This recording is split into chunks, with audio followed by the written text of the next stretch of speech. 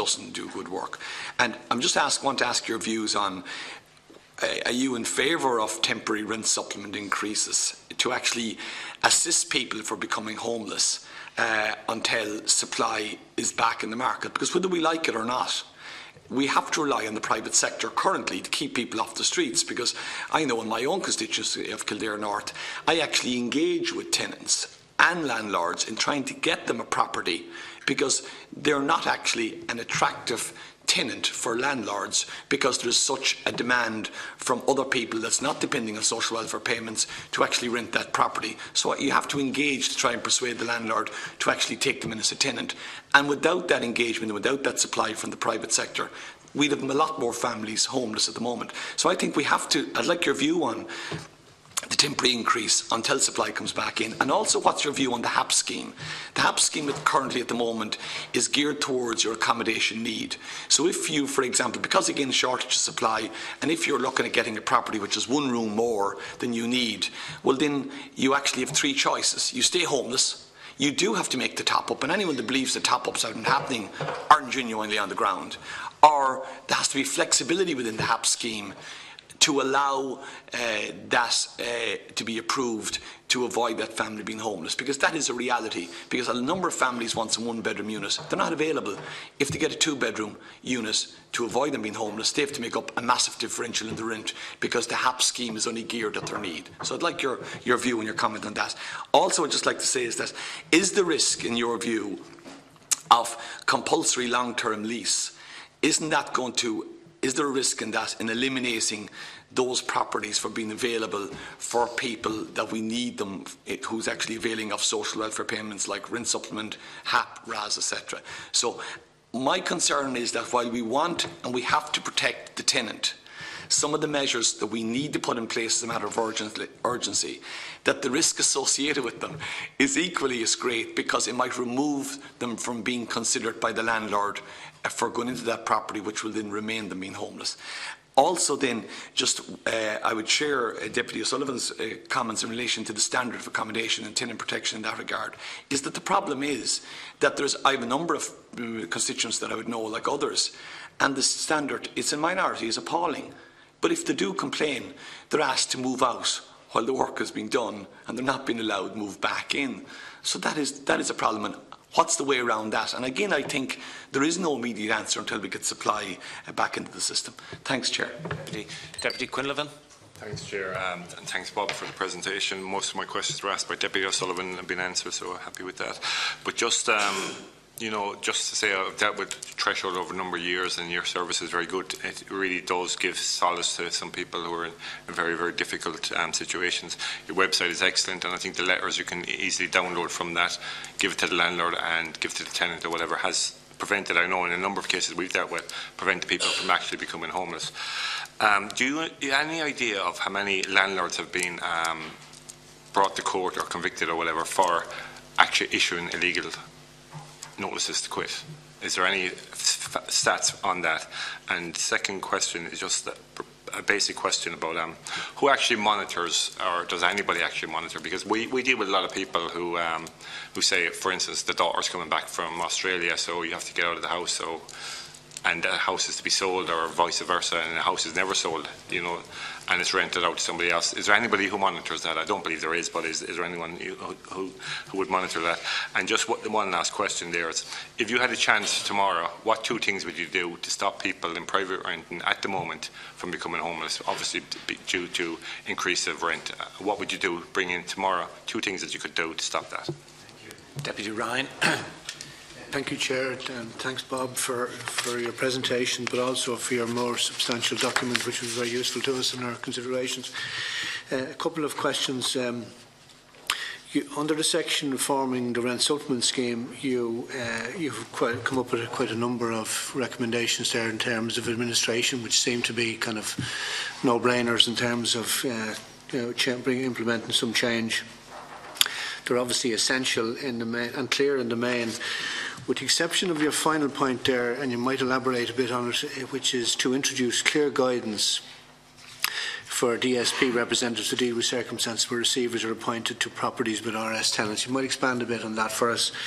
In terms of the Tenancy Protection Service, which certainly in my experience is working well, but even the flexibility that we're seeing even directly from CWOs outside of that tenancy protection scheme, I'm seeing CWOs applying flexibility there. You're recommending that the protection service be extended nationwide. So to what extent across the country is there a lack of consistency around applying that flexibility that the CWOs have? And in relation to the point you make in terms of increasing rent supplement limits to reflect market rents, you indicate that they should be more targeted, related to local submarkets, tailored to individual circumstances and less visible to the market. In that, it would seem you're not necessarily arguing for a across-the-board increase in rent supplement. And you may have touched on it somewhat, but I was about to ask in terms of the methodology for achieving the best outcomes and the best use of resources in that. Thank you. Deputy Moran. Yeah, thanks very much for the excellent report. I say since 2007, if we look at the crash and if you look at all the universities and the ITs right around the country, and I take the Midlands area and I take Athlone, there's 5,500 students, up to 6,000 students living in Athlone. If you just take the amount of accommodation that they're taking up, now we in the past tried to look to get campuses built for them in terms of public-private partnership, but the department won't allow it to happen. They're completely against public-private partnership. I'd like to hear your views in relation to that. And also, all the talk is in relation to tenants and being pushed out of the houses. Where do we stand in relation to all the houses being taken up with tenants that won't move out, they're taking up quality accommodation, won't pay, no help to the person to take them out of there and free up that accommodation to allow people that deserve to be in them? We have an awful lot of that experience that right around the country now. It's been ignored. We're told to go to this board and that board. It's not happening fast enough to help. And trust me, I know from the area I represent, the land for Westmeath, that there is an awful lot of that going on, and if it could be some legislation on to help those landlords to move out those troublesome tenants. But these troublesome tenants can move on, get accommodation elsewhere, in other towns, in other villages, right around the country, and it is an area that needs to be looked at. Thank you. Thank you, Deputy Moran. Mr. Jordan, they're the final questions. Okay, thank you. Just in relation to the last question there, with tenants not paying, I suppose the first commandment in the private rented sector is thou shalt pay thy rent. That's the whole basis of the landlord-tenant relationship. There are plenty of rules there around that. I suppose it's a question of whether it's can't pay or won't pay. As I said, in the situation where it's can't pay and people, then obviously we're trying to identify support for people to move on. The Residential Tenancies Board is the regulatory body for the private rented sector. A landlord can bring a dispute there. I mean, one of the issues certainly around the private rented sector is the fact that disputes continue to take quite a considerable period of time to be heard, and obviously the sooner they're heard from a landlord's perspective, the better. In terms of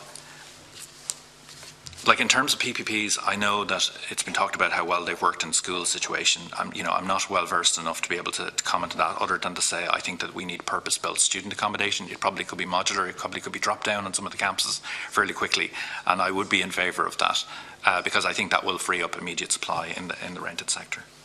In terms of the comments by Deputy Ryan, I mean, one of the things about the rent supplement scheme is that it isn't always about the limits, although the limits are extremely important.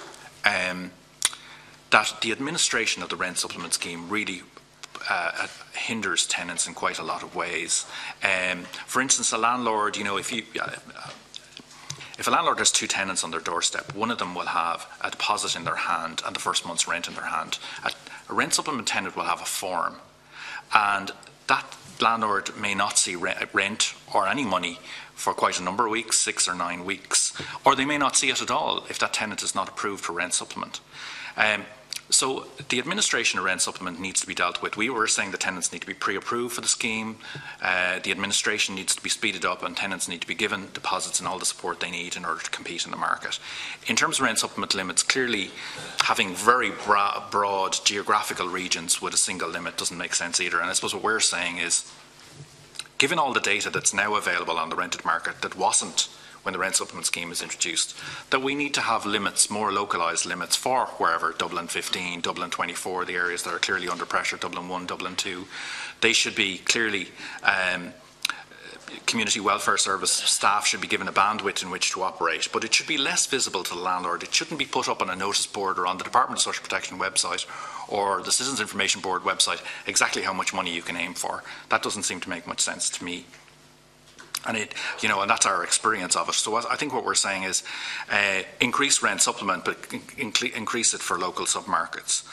In terms of the flexibility, if you'll remember, for a number of years ago, there was a directive introduced that said that people who are at risk of homelessness, rent supplement could be increased for them. In the same circular, it said in fairly bold writing, though, if you do this, if you make this decision, you have to report to the minister. So that had a total chill factor on discretion in the Community Welfare Service. And to some extent, Threshold's Tenancy Protection Service is kind of the outsourcing of discretion. I think increasingly the Community Welfare Service is using more discretion, but it needs to be mainstreamed back into the mainstream rent supplement scheme, clearly.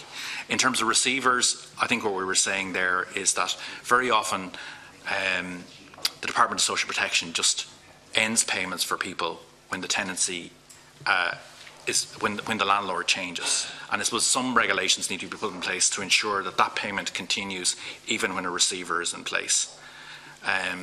This has been a problem in the private rented sector for quite a long time. In fact, landlords very often, one of their ways of getting tenants out was to ring the community welfare and say one thing or another about the tenant and just stop their payment. In terms of temporary rent supplement increases, I mean, obviously that is something that we're working on, delivering for people at the moment, and it works. I suppose what we're saying is that it should be available to everybody as far as possible across the board. In terms of HAP, I suppose the issue really with the HAP scheme is that landlords are not familiar with the scheme, although there's a lot of benefits to it in some respects. I think that people who are at risk of homelessness shouldn't have to fall into homeless services in order to qualify for HAP. And we're hoping, to be able to deliver a service, at least with Dublin City Council, where we can move to people who are genuinely at risk of homelessness directly onto the HAP scheme without having to access homeless services. So there could be benefits to that. In terms of standards in the private rented sector, I suppose I just wanted to say that I know landlords are going to come in this afternoon and talk about bedsits. I just want to say that a lot has been said in the public domain about the new bedsit regulations, bringing properties out of the market, landlords forced to put tenants by the side of the road, and none of that is true. Actually, these bedsit regulations have been extremely successful. The first thing is that environmental health officers don't have the power to shut down any property, even if it's substandard. The second thing is that, and these are figures from Dublin City Council, that about 90 to 95% of landlords have actually complied. In other words, they had properties previously where they had shared toilets on the landing. Now each of those individual units have toilets. That's what the bedsit regulations were all about. That 95% of landlords have complied with that. That means there's better accommodation out there. However, in the course of doing those inspections, Dublin City Council have discovered that about 50% of those properties did not comply with fire safety regulations. So that's actually been the big issue. So I would say that the bedsit measures have had a bootstrapping effect on the private rented sector. They've made bad accommodation into better accommodation. And actually, if you look, and I suppose the question is, where is all this bad accommodation gone? And actually, if you look at the registrations in the PRTB, you'll see there's over 1,000 from last year bedsits registered, which means that tenants are living in them. So I don't know where properties have disappeared from the market. It would appear actually that the bedsit regulations have increased supply. And let me tell you how I think it's happened. Is that a lot of those older private rented properties were about 60% occupied because they were in such poor nick. Because landlords were to some extent compelled to bring them up to scratch, actually more properties in some respects have become available. So counterintuitively, the bedsit regulations may actually have added to supply and made better supply. And we cheered this on from day one, and we believe it's been very successful. And obviously these figures are available from Dublin City Council. They're completely publicly available. So any rollback on those bedsit regulations would just be rewarding the very small number of landlords who have not complied with those regulations, but who are still allowed to rent out their property. Thank you very much, Mr. Jordan, for your response to those questions. That concludes this stage of the presentation. I'd like to thank you specifically for attending and your written submission. And I'd just say to colleagues, a number of the answers that Mr. Jordan gave, particularly the last few answers in relation to rent supplement and whatever, I think many of those will form questions for our next round of witnesses. There's a natural follow-on from a number of issues you've said there. So thank you. Thank you. A number of questions, none of them are answered. You asked just around in relation to the two measures that might be.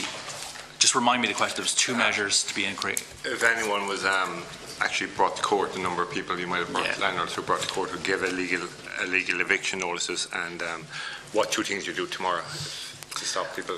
Yeah, I think the two things is obviously to give people more money under the rent supplement scheme. As I said, across the board, but in a different way, based on local submarkets, so that it's not obvious to landlords, and obviously giving people security of tenure, indefinite security of tenure, and the right to remain in their home beyond the sale of the property. In terms of landlords being brought to court, I'm not aware of the illegal eviction numbers. It's the Residential Tenancies Board that deal with that issue, but I can just tell you from our own figures from last year, I think we dealt with, over 20%, I suppose, of the clients that came to Threshold had a problem in relation to their security. Sorry, I'll just find the number here.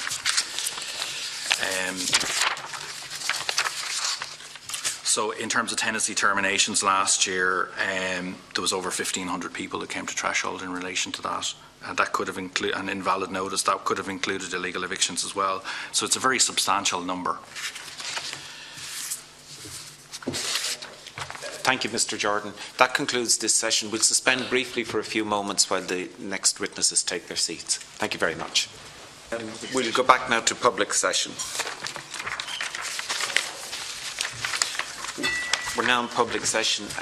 Once again, to remind everyone with the mobile phones, either flight mode or turn them off. They interfere with the meeting, the recording, the broadcast. I also wish to draw your attention to the fact that by virtue of Section 17(2)(l) of the Defamation Act 2009, witnesses are protected by absolute privilege in respect of their evidence to this committee. However, if you're directed by the committee to cease giving evidence in relation to a particular matter and you continue to so do, you're entitled thereafter only to a qualified privilege in respect of your evidence. You're directed that only evidence connected with the subject matter of these proceedings is to be given, and you're asked to respect the parliamentary practice to the effect that, where possible, you should not criticise nor make charges against any person, persons or entity by name or in such a way as to make him, her or it identifiable. The opening statements submitted to committee will be published on the committee website after this meeting, and members are reminded of the long-standing practice to the effect that they should not comment on, criticise or make charges against a person outside the House or an official, either by name or in such a way as to make him or her identifiable. I'd like to welcome the Department of Social Protection to this afternoon's, or it's still morning, this morning's meeting, represented by Helen Faulkland, Jackie Harrington, Carl O'Rourke and Rita Tighe. The full submission from the Department of Social Protection has been made available to members, and as I said, will be on the website afterwards. And I'd invite Ms Faulkland to summarise the submission, and after that then colleagues will have a number of questions for you. Thank you very much. Thank you. Chairperson, committee members, I'd like to thank the committee for the opportunity to appear before it on the matter of our Supplementary Welfare Allowance Scheme, or SWA, as it is most often referred to. I'd just like to introduce my colleagues. On my left is Jackie Harrington. She's the principal with responsibility for SWA policy based in our headquarters office in Sligo. On my right here is Carl O'Rourke, who's head of the department's Homeless Persons Unit and Asylum Seekers and New Communities Units in Dublin, based on Northcumberland Street and Gardner Street. And on my right again, Rita Tighe, who's the area manager for Blanchardstown Intro Centre, which operate the full range of our department schemes, including supplementary welfare allowance. The SWA scheme acts as a safety net within the overall social welfare system, and its objective is to provide assistance to people whose means are insufficient to meet their basic needs and those of their dependents. There are a range of payments and supplements administered under the SWA scheme, ranging from the basic once-off weekly payments to once-off emergency payments, and of course, very importantly to this committee, the rent supplement payment. The scheme is administered by the Department's Community Welfare Service, and these staff have considerable experience in engaging with people facing challenging and financially difficult times resulting from, for example, unemployment, ill health, relationship breakdown, and who may end up in homeless services. These staff are generally based in our departments, intro centres throughout the country, and they work very closely with local authorities, the homeless action teams throughout the country, and other local stakeholders, including non-government organisations, to provide the necessary financial supports to facilitate people to access accommodation. Overall, the response to the current extremely difficult housing situation has to be multifaceted, and this level of interagency participation ensures greater integration between the key agencies involved in the area of homelessness and related services. The Department is also represented on the Homelessness Policy Implementation Team in the newly formed Department of Housing, Planning and Local Government to oversee the implementation of that action plan. Fundamentally, the main cause of rising rents is a lack of supply, and the implementation of the range of actions under the Construction 2020 strategy, the Social Housing Strategy 2020 and the most recent Programme for Government will support increased housing supply. But notwithstanding this, there is an inevitable time lag in the provision of new stock and the difficult and distressing challenges faced by people, including those in receipt of rent supplement, in maintaining suitable, affordable accommodation. And all of these issues are well documented. The state is a key player in providing support to these people, and it's providing almost €450 million this year in respect of a third of the private rented market, under rent supplement, the housing assistance payment and the rental accommodation scheme. Almost 100,000 individuals and families are supported with their accommodation needs through these three schemes. Okay. I'm just going to provide some background information on the scheme, the rent supplement scheme, and the steps being taken by the department to support customers to maintain their homes during these difficult times. The government has provided over €260 million for the scheme this year. There's approximately 56,800 people in receipt of rent supplement, of which almost 4,500 have been awarded in the first 4 months of this year. And the provision of this support under the rent supplement scheme is a key priority for the department, and this issue is also currently under consideration by the newly formed Cabinet Committee on Housing in the context of the overall government commitments in the Programme for Partnership Government to provide affordable, quality and accessible housing. And that programme for government includes the commitment to increase rent supplement limits, and the department is currently examining options for increasing the limits in line with this commitment. The department has in place a number of targeted measures to ensure that people at risk of homelessness or loss of their tenancy continue to be supported under the rent supplement scheme at this time of further increased rents and reduced supply. We're operating an individual case management approach, which is kept under constant review in the light of vital feedback our staff receives from stakeholders, including customers, NGOs, and very importantly too, Oireachtas members. Under this approach, each tenant's circumstances are considered on a case-by-case basis, and I can assure you that rents are being increased above prescribed limits as necessary. Staff in the Community Welfare Service have a statutory discretionary power to award or increase a supplement for rental purposes. And this flexible approach has already assisted almost 8,200 households throughout the country to retain their rented accommodation. We estimate that for this year, the average number of people receiving an uplift payment will rise to approximately 8,900, and that equates to about 16% of the average number of people receiving a rent supplement. These uplifts will cost approximately €23 million this year.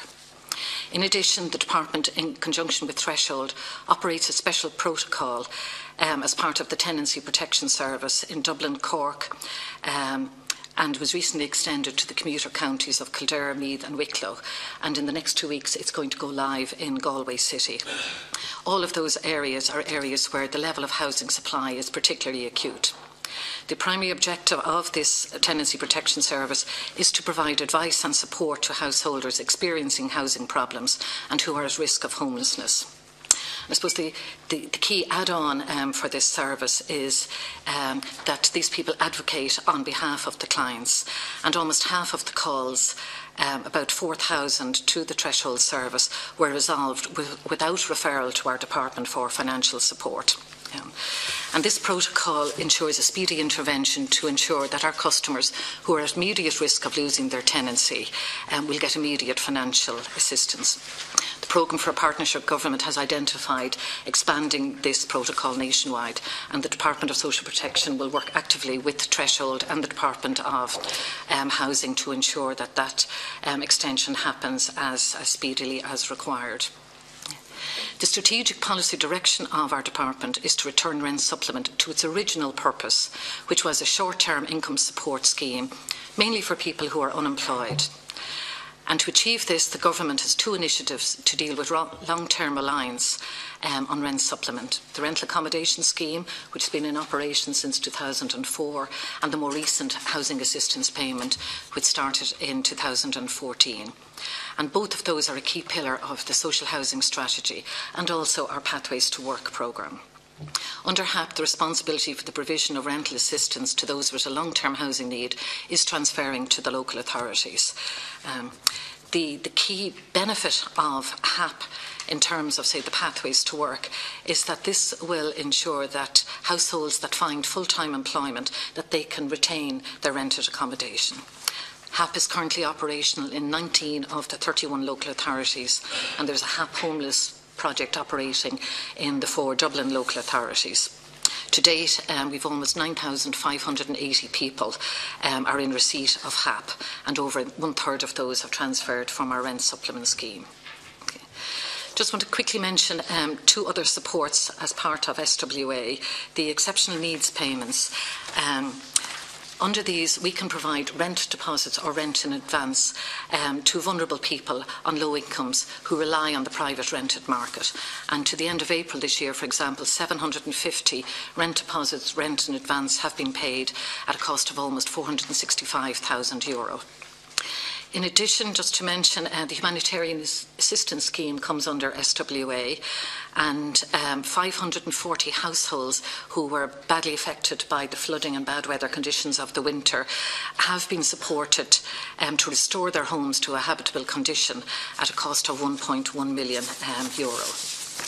So in conclusion, the Department recognises that homelessness is one of the most visible and distressing signs of the social impact of the crisis. There are specific actions that the Department are taking and will continue to take to address the problems. We're going to be examining the best options for increasing the rent supplement limits, which, with the new rent certainty measures in place, will give greater certainty to tenants. Our Community Welfare Service will continue the targeted and flexible interventions in respect of increased rent payments. We will continue to support vulnerable prospective tenants with payment of rent deposits and rent in advance. We will continue to work with Threshold to support the Tenancy Protection Service and the proposed extension nationwide. We're continuing to examine ways of communication with people at risk to make them aware of the supports available. And I want to assure committee members that the Department continues to monitor the supports in place to ensure that the appropriate response can continue to be provided. I would ask committee members that you too have a very vital role in this, and I would urge you to advise people experiencing increased rents or people that you become aware of who may be paying a top-up to come and talk to us. To contact either our own department's offices or Threshold, because we can support them. But sometimes that key message is not getting out to the most vulnerable. So I trust this presentation is of assistance to the committee. I also just want to remind people that in terms of communication, we have key kind of posters that are on view in our social welfare offices, post offices, MABS offices. We circulated them to our Oireachtas members. We're going to be reissuing them in light of the newly formed government, etc. And we would ask you to display them in constituency offices, etc. And we will email copies of these to the committee members. Thank you, Chair. Thank you very much, Ms Faulkner, for your opening statement. A number of colleagues have indicated, so I'll take a few questions together and you can decide who amongst you are probably most suited to any of the individual questions. Deputy Quinlivan first, please. Person, thanks for the presentation. Just a query on the HAP scheme that you, most people who are on rent supplement are being put onto the HAP scheme, whether they want to go into it or not. So they're getting letters from your department telling them they have to sign up for HAP or else their payment will be cancelled. You mentioned there briefly as well of if we were aware of people who are getting paying the top up on rent supplement. I think, let's be fair, like every single person who pays rent supplement, I think, is doing a top up, and that's something that probably doesn't be spoke about publicly, but I haven't come across a single person who's on rent supplement who isn't paying a top up. Every single person is because the limits are far too low. You talk about extending the protocol there for additional payments to commuter counties outside of Dublin, which is welcome, and to Galway City as well. You don't mention Limerick City, and it always perplexed me in the past why that was never mentioned, because we do have a massive problem in Limerick, particularly around social housing and private rent in that sector. Can you just, if you do have the numbers, if not, you could send them on to us later on, is the people who are on the HAP scheme per county who have gotten additional top-up, because some councils tell you they can't give a top-up. I do know there's 19 councils at the moment who are administering the HAP scheme for the department, and there's 4 Dublin councils do it through the Home Services, and it's all operated out of Limerick. Out of Limerick Council, they operate all of it. But there is a perception there that the HAP limit is set and it can't be increased, but I do understand it can be increased, and if we have numbers per county of what's been done there. Thank you. Deputy O'Rourke. Thanks, Chair, and thanks, Helen, for your presentation. I suppose at the outset I want to acknowledge your staff and compliment them on the great work they do in the Rinse unit under extreme pressures and difficult times, and everyone, I suppose, shouting at them at different occasions to hurry up and all that. So to do our engagement from me personally and for our office has been nothing but complimentary to your staff in the Rinse unit. So I want that put on the record.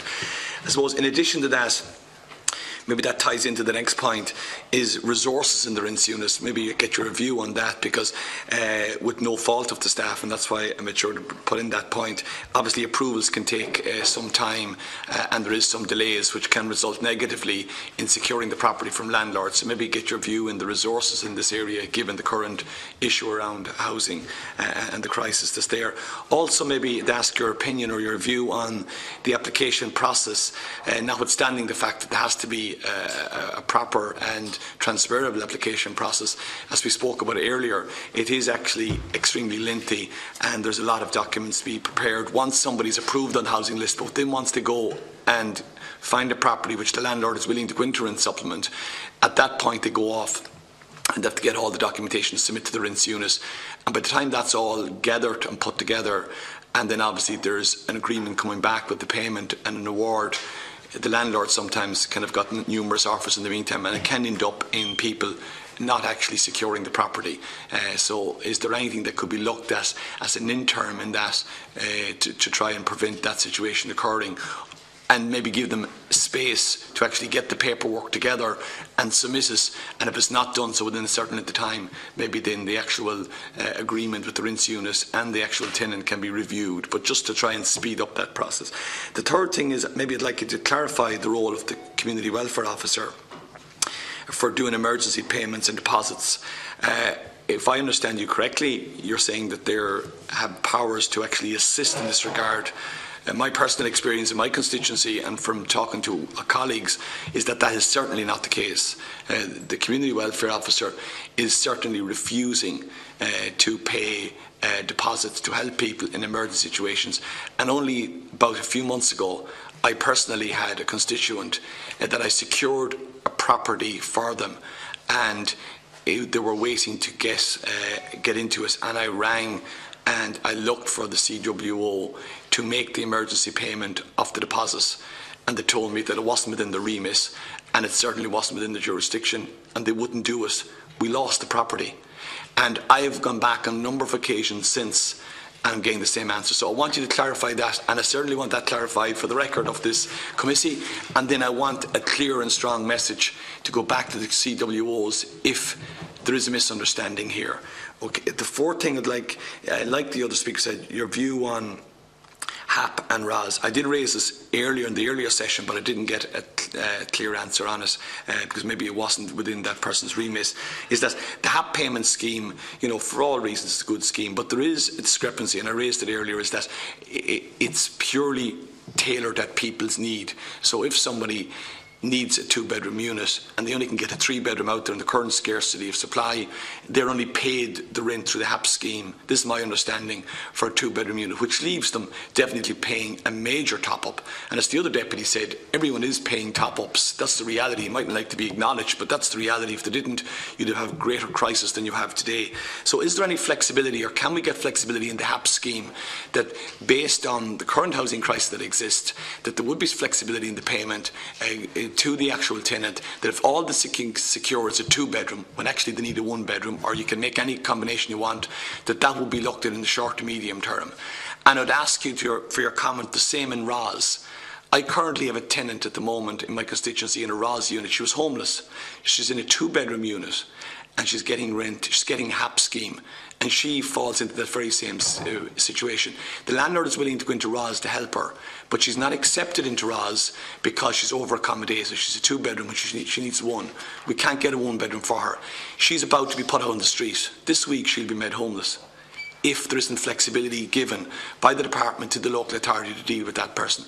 And also in relation to RAS, is it still compulsory, or is there any flexibility around having to accept rent supplement for 18 months before you can go into a RAS scheme? Because again, I had another case where we secured a property, landlord only wanted RAS, but she couldn't avail of it because she never had been in rent supplement. So I would like some answers and your views on those issues. Thanks, Chair. This section, Deputy O'Dowd as well, please. Yeah, I just want to repeat what my colleague has said about the department. I've been around for a long time, but I've always found your department absolutely 100% committed to working for people, particularly the reps that we make in relation to people who have difficulties accessing information. It's actually top class, and when you ring them, they're always focused on what the entitlements are, and I have to say I find them first class. Just 2 questions I have. One is, it comes from somebody who works in the county council. It deals a lot with people who are homeless, right? And the view he's put to me, and I've mentioned it here, but I'd like to get your opinion on it, is that at the moment you're not allowed to support a family in their family home. In other words, a son or a daughter who may wish to stay in the family home, notwithstanding the fact that they may have a child or a family there. In other words, they have to leave the home to get support, financial support. And the point that he was making to me was that if there isn't accommodation for people, and there isn't, if there was space in the family home, that could the regulations be changed, for a limited, defined period of time, where, in other words, they could pay a rent at home. The point he makes to me is that they're paying a fortune in bed and breakfast accommodation. They're paying a fortune in hostels and so on that are not appropriate. And if it meant that it could be a payment in the family home, provided that the room was there as an exception measure, and that's the point he makes to me, could they be paid a rent allowance, or not obviously a commercial rent, but that it would help ease the burden. It would, that the family might be able to stay at home. And I know there's all sorts of social problems, and I won't go into them. We all know what they are, about why that shouldn't and couldn't happen, but there are places where it might and should happen. And that's really the case he made to me, because there's a lot of space in homes, that could be used, and it might make a difference. The other question I raised is the question of the room to rent scheme. I know it's not your responsibility as such, but where people living in housing that they have significant accommodation available in, that they give it to. That they can give it to other people. It's the same principle, really. It's just that it would include direct family members. Now, you could rent to a nephew. In other words, I could, under the room to rent scheme, I could have my nephew living with me, and I could take rent from him. You could pay him the rent, or my niece, or my granny, whatever it is. But I can't have my son or daughter. And in the exceptional case, and if people are on the streets of Dublin sleeping rough, and if people are in these inappropriately placed hostels and children and air beds in staff rooms, it just doesn't make sense. Is it worth looking at? I suppose that's the point. And the last point I want to make is that you mentioned the tenancy protection services being extended. And I just wonder what's the situation regarding County Lloyd. You didn't mention County Lloyd, I think, in your list. So I put in a PQ while you were talking to see what the answer is. But the question, it comes around another problem. My office is inundated with people who are homeless, who are trying to get accommodation. I know every deputy is as well. So the problem is that local authorities haven't got the capacity to advise or to listen or to help these families in the way they used to traditionally. In other words, because there's thousands of people on the list rather than hundreds, they sort of say, well, go away, come back in 5 years' time. And there's huge problems building up. And I presume, this tenancy protection scheme is, as you said, which I like the word you use, an advocate for the applicant. What we really need is advocates with officialdom, advocates for the local authority, advocates for the person. And I say that because people may not necessarily be able to articulate their best case because of the difficulties they may have, because of the medical problems, because of the social problems, because of the antisocial issues. And I think this is hugely significant and important, if that is the case. And the question is, can you just describe a little bit more, and should it not be, or what would you need to extend it to the whole country or to areas where there are other significant housing problems? Thank you, Deputy. Ms. Falconer. I'll start with Deputy Quinlan, and may I just say, I just want to put on the record of the House that, the excellent work Limerick County Council has done in this whole area. Particularly, they were the initial start for the housing assistance payment, and now they are the hub for all the payments around the country. And they've done excellent work in there. In terms of Limerick, and you're saying why the protocol has not been extended, in conjunction with our colleagues in the new Department of Housing, we will be looking and with Threshold to see what areas of the country are most in need of the protocol to be put in place. But currently HAP is working extremely well in Limerick. There is over 1,200 people on HAP in Limerick, so that the need for increased kind of rent supplement payments is very low. There's only currently about 7 payments being made there. 7 payments. Pardon? There is 7 payments being made. Yes. But see the way you say HAP works really well in Limerick, like it works well in the rural parts of Limerick, and it doesn't really work well in the city. And it's the same limit in both of them, and that's where we have a massive problem. Okay. And I assume that's the problem in other areas as well. Okay. I'm on the HAP implementation board, so I can take that issue back as well in terms of, say, the top-up issues. You asked the question about the letters. Yes.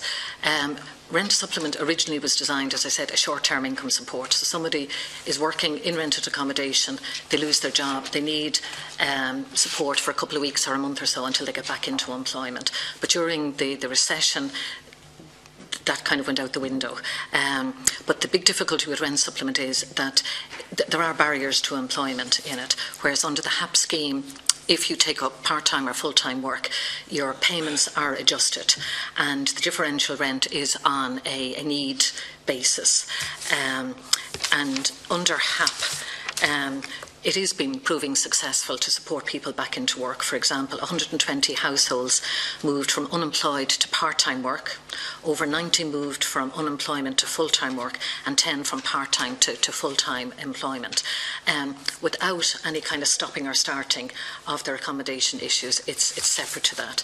So yes, we are focusing on people who are more than 18 months in receipt of rent supplement, and we are engaging with our customers. Now, we're not going to be forcing them out if their landlord doesn't want to go into the HAP process, etc. But we want to engage and to try and support and encourage people, because it is in their best interest, particularly to support them into employment.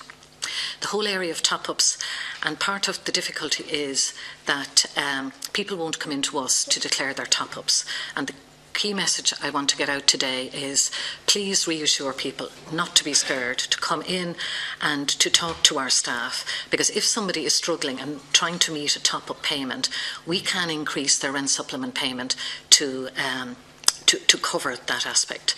Now, not if it's a wildly exorbitant amount, but the majority of these people, that's not the case. They're reasonable payments, etc. So they need to come in and talk to us. They will not be penalised in any way. And the evidence is there of where people have come in. They have been accommodated. As I said, extending the protocol, we will be looking at the critical areas, particularly areas where we have a lot of increased payments by county, or maybe where HAP is not in play. And we will work with the Department of Housing and Threshold to look at that. Deputy O'Rourke, again, thank you, and Deputy Dowd for the compliments. Yes, the staff in the department have a challenging job in trying to meet the needs of customers, and often customers are distressed when they come in, and we do try our best to put people at ease and to try and meet their needs as speedily as possible. We continuously keep the resources in the department under review to see where we need to act in the best interest of our customers. We've put a lot of resources into our case officer work, engaging with unemployed people to try and support them as a first off into work, but otherwise then into education or training, to try and get people back into work and then hopefully be able to be self-sufficient in terms of meeting their accommodation costs. We've cross-trained a lot of staff, we've kind of a new cadre of staff that are trained up to be community welfare officers, so that if there is a particular need, for example, during the flooding crisis in so many different counties over the Christmas and into January, we had staff available on the ground meeting people, etc., to meet their needs.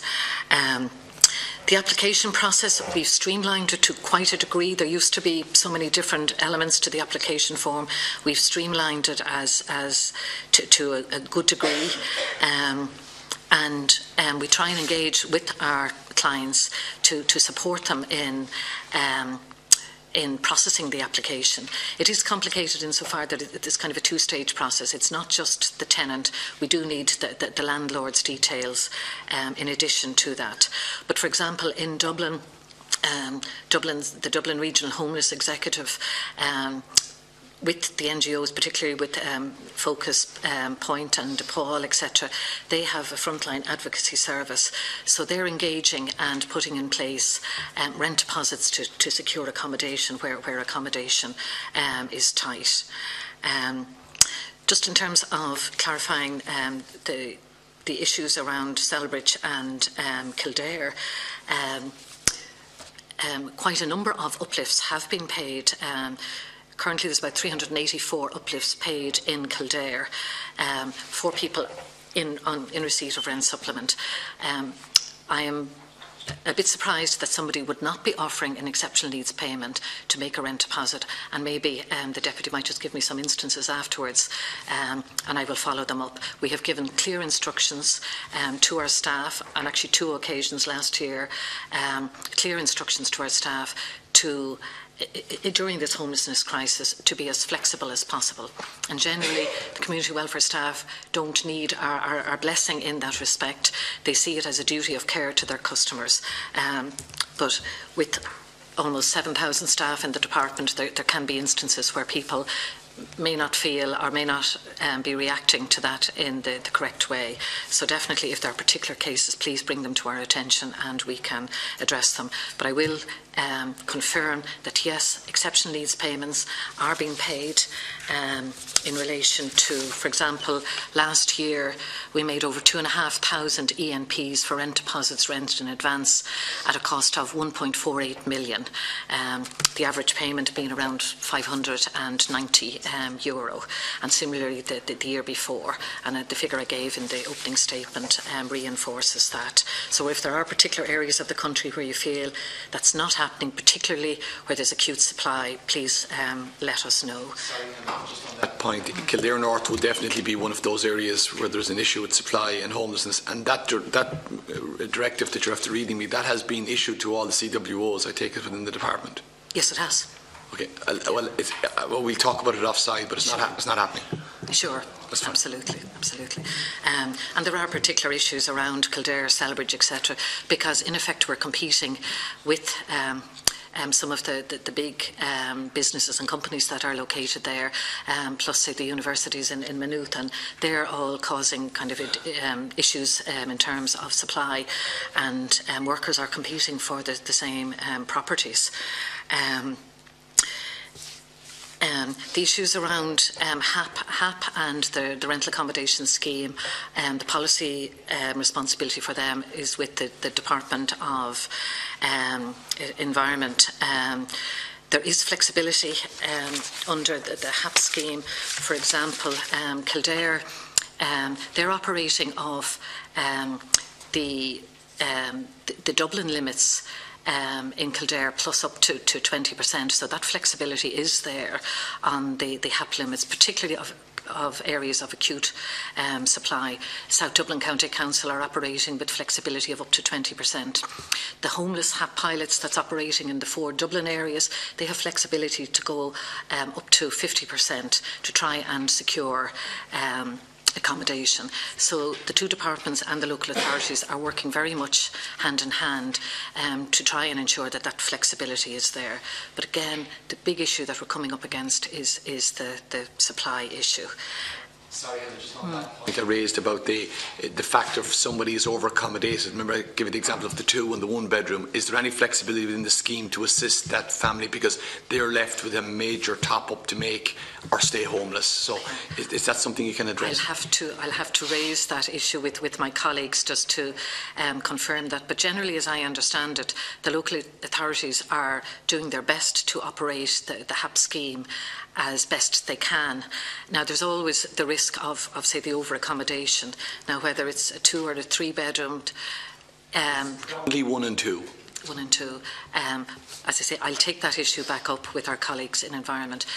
If it was a matter on rent supplement, we would generally, if there was no other accommodation available, be pragmatic and try and meet the need.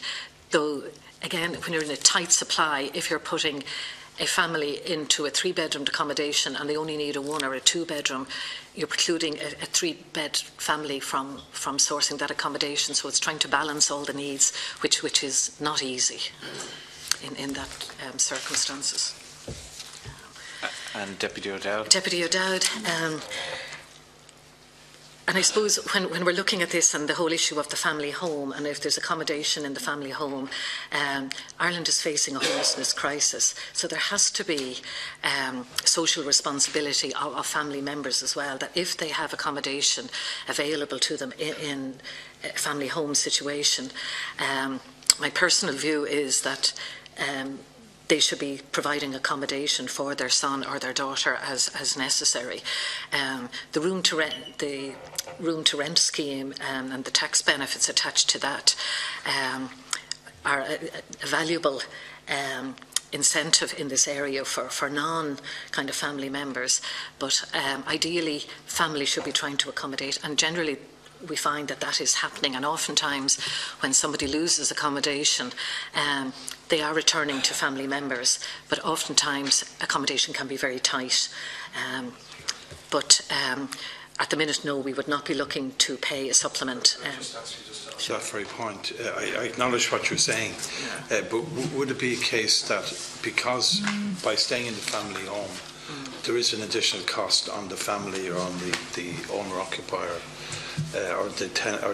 in terms of heating and other issues that wouldn't otherwise be there? It's just a point that was made to me by for example, a homeless officer. Yeah. Okay. Somebody that I hear what you're saying, yeah. If you have a single person that's in receipt of rent supplement, they have to pay €30 per week as their personal contribution towards their rent supplement, and presumably if the person is in receipt of a social welfare payment, that €30 at least could go towards offsetting the costs of staying in the house, plus some contribution from their social welfare payment, because they would be expected in their private rented accommodation to meet their heating and lighting and cooking facilities, etc. So there would be scope within their social welfare payment, plus the €30, or if there were a couple, a €40 payment per week that they would have to pay towards their rent. And we would expect them to be contributing to the family My home. homeless officer on that issue, then I'll take your reply. Okay. I think that was the...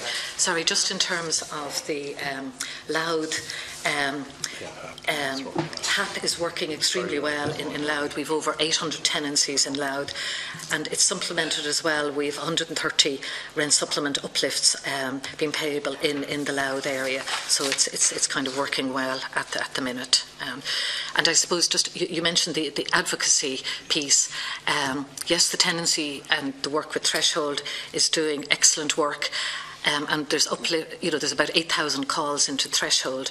But when we look at the overall, there's at least 6,000 households throughout the country who've been supported by the Community Welfare Service, and our staff, they feel that they have an advocacy role.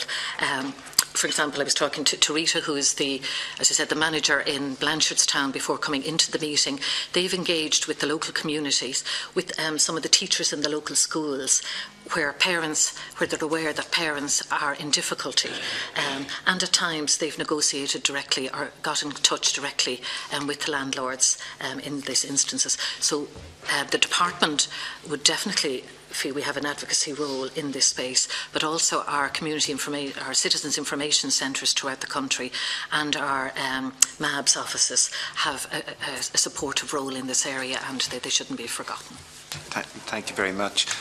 Just to follow up on the point that Deputy O'Rourke, you might send that response in relation to the over-accommodation on somebody being classed as technically over-accommodated, particularly in a two-bed for a single person where one bed isn't available in the RAS and the HAP schemes. You might send that to the committee as a reply. Appreciate that. Deputy Function. Thanks, Chair. I suppose I have a bit of a difficulty because I don't see any uniform approach, and I mean that even in terms of let's say Kilkenny, for example, one community welfare officer versus another. It seems to be completely depends on who you meet and depends on the day, because I have never experienced anyone getting rent in advance. Deposits are a major issue. People coming from either overcrowded situations, coming from emergency accommodation, not being able to get deposits. The offer of rent in advance, I've never even heard of that until today. There's also an issue with people going into RAS